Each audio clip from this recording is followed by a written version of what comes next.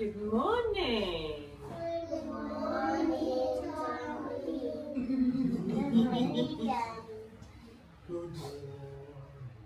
It's a bit sleepy this morning. It's a little bit tired. Could you try a little bit louder? And it might wake him up. I thought I don't need a new heart. I can do it myself. Yes, if you break them up and then you can stick the sticks in, and you might want to make the sticks smaller. We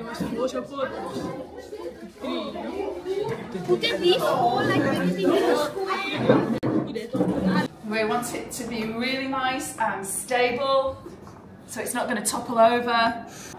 In this story, we have two men who build houses. One is wise and built a deep and sturdy foundation, and one is foolish. That looks really, really good. Hello.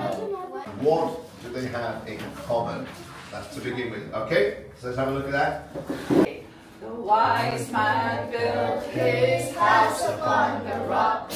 The wise man built his house upon the rock.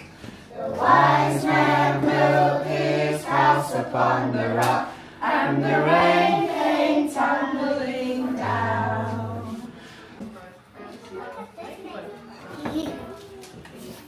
Oh yeah, because it looks like his wings are open, doesn't it?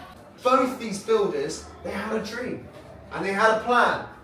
They had the same plan. We are going to build a house. What Jesus tells us in the story is basically a secure future. That's what a house is, isn't it? It gives you security. You know, you want somewhere to go back. It's safety. It's secure.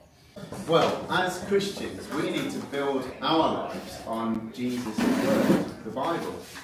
That was Jesus' point when he told the story about these two builders that we're going to be talking about.